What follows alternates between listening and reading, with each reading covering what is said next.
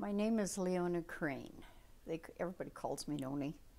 I'm the little sister Larry was talking about. We spent our winter of '49, seems like shoveling every day.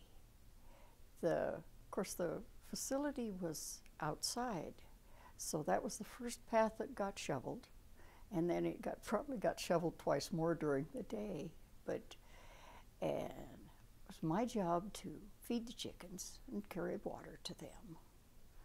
And the adults would shovel the path, because not only was I young, I was short for my age, short, little, small, whatever. And I was absolutely forbidden to get off of those paths. I couldn't, after a while, I couldn't have got off the path anyway because it was deep. But I would carry water and food to the chickens every day, made sure they were all right, gathered the eggs. And but one of the things was the water source in the house. Of course, we didn't have running water. It came in buckets. The pump was way out there, and it was covered up with snowbanks. So you'd take a bucket and a kettle, and you'd go out and you'd bring in buckets of snow to set on the stove to melt for drinking water.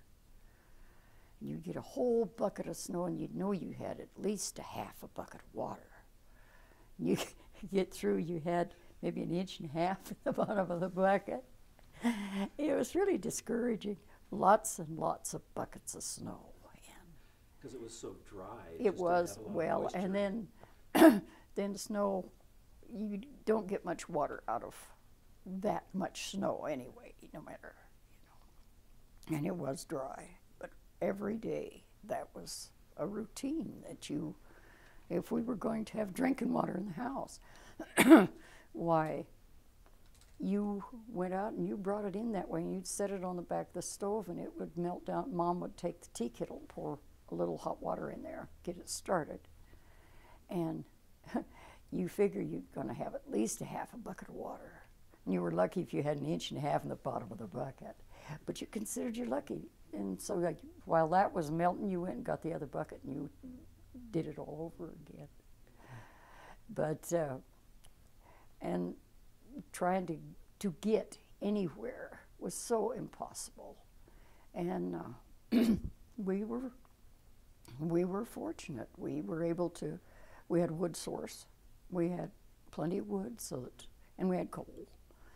And we stayed warm. And once you got in from outside, you could get dry and comfortable, fairly comfortable. It's like Larry said, you didn't go upstairs. You'd have froze down if you had. But in that house where we were living. But for a short period of time, the wind had piled the snow in almost to the upstairs windows. But that didn't last. It blew it right out just like it blew it in. And you could look right down over the side bank down to the river. And everything was using Larry's little hole that he chopped out. I think probably all the wildlife around was probably drinking there too. And you didn't see them because you didn't spend much time out there looking, because it was so cold and there was so much wind.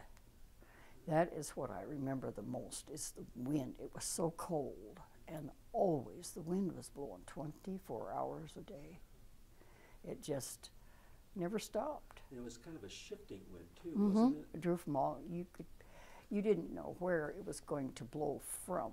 It was just blew in from all directions. It seemed like always almost at the same time. I mean, I know that's not possible, but that was just almost what it was like. And how did the chickens fare? They did well? They did good. We had a chicken house that had a south glass, big windows in the south. Put a lot of warmth in there.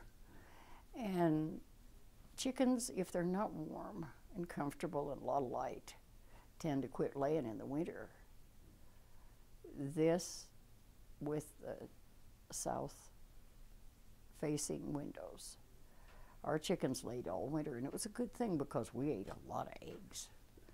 And we did all right. We did better than some, not as good as others, but we did all right. And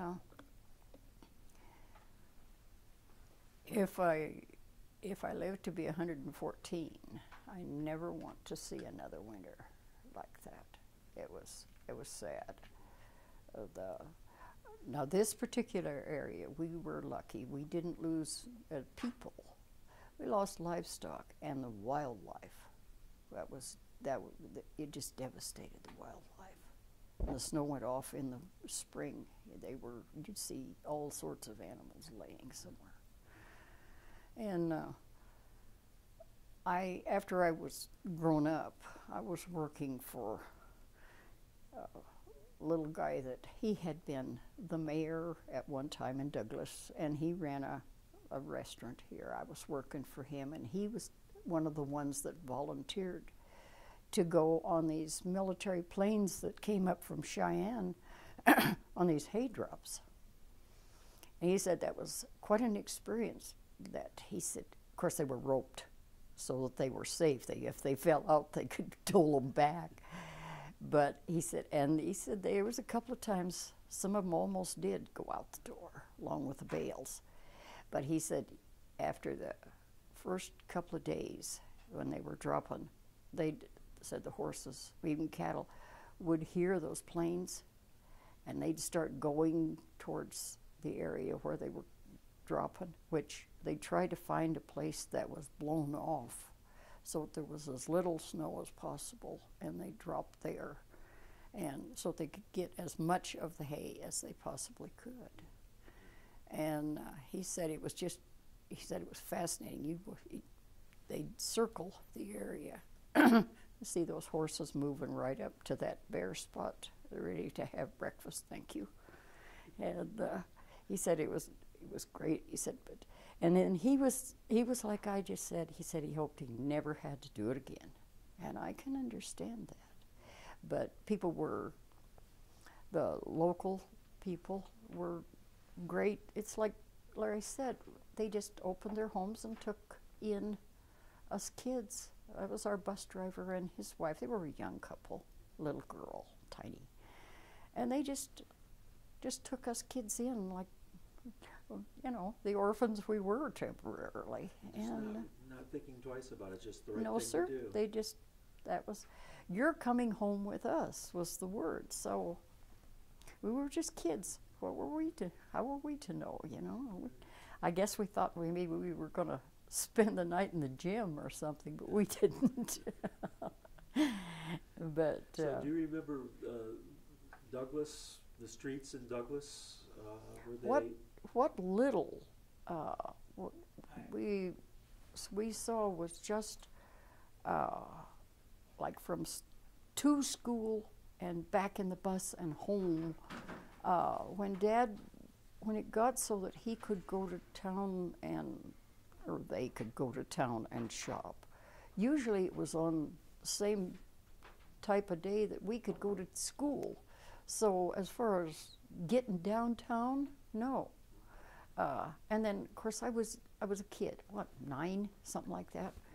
All I knew is that it was cold and I was miserable, and my feet, I didn't think my feet were ever going to be warm again, because I don't care how many overshoes you have on, it's cold.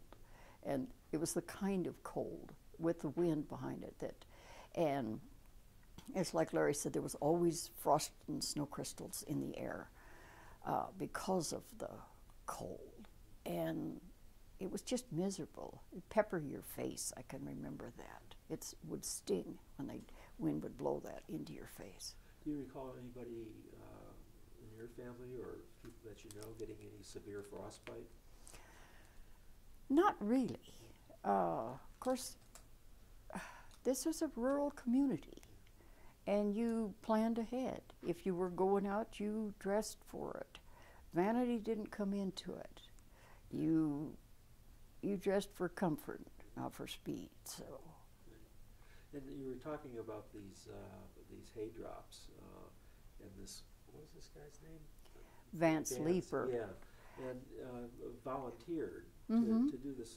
He was a because they were, was the Air Force looking for people Well, of the area, basically, so they knew the area? Yeah, basically they furnished the planes, but I mean, yeah, I assume there was some military people involved too, but there was also a lot of civilians that volunteered to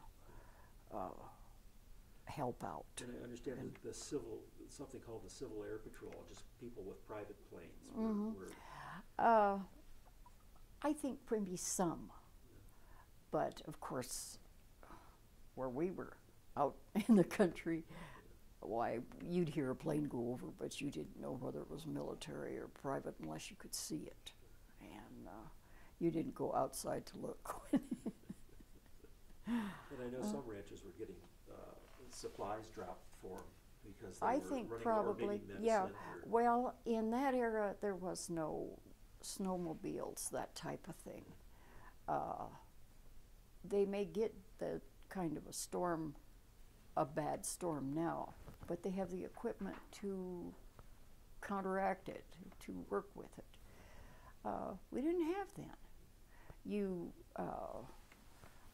Cars or trucks, and usually not four-wheel drive anything, and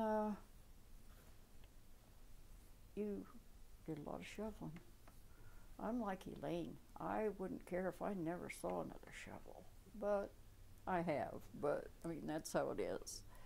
But you don't have to enjoy it. But so this is one that's just really etched in your mind. oh yeah. As I said, if I live to be 114, I just don't want to ever see another one. I had a friend said, "Oh, I'd love to really gone to see a winter like that," and I said, "No, you wouldn't." I said, it was just too devastating. It was sad. As I said, not particularly in this area. We didn't lose people, but we lost livestock. We lost wildlife. Vehicles went down. Houses leaked and roofs leaked and so on, you know, and no. People pitched in. Yeah, they did. It was, well, as a general rule, the world is full of good people. All you have to do is find them. And When I was asking Elaine, as you know, as a kid, she said, you know, she didn't play much in the snow. She didn't. oh no. Same with By you? the time you got your chores done, you were so cold.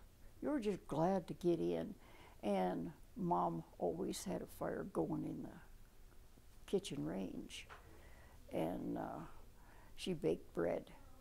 They baked all her bread, and when days that she baked, you could, oh, that smelled so good in there, and but you could get warm, and so